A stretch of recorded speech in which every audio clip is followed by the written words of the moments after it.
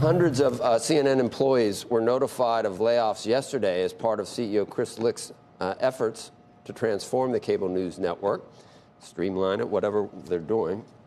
A source tells CNBC the cuts amounted to a single-digit percentage of staff, but there's also, I think, contributors. I don't know if that's if that includes everything.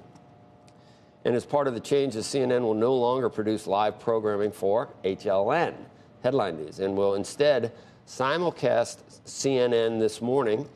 And that marks the end of a person named Robin Mead's show.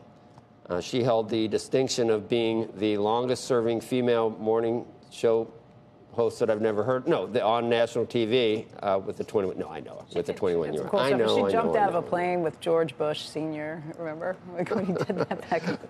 Together with him, not because. Yeah. No, together. With a parachute. With a parachute. Okay. Yes. Yes. Anyway, the Supreme Court will hear arguments in a case challenging the Biden administration's student loan debt relief plan in February. Until then, a nationwide injunction will continue to prevent that program from taking effect. The plan would cancel up to $20,000 in debt for millions of people who took out student loans. At least that's how it was written. The injunction will prevent that from happening between now and then, and there have been a lot of questions as to the legality of all of it.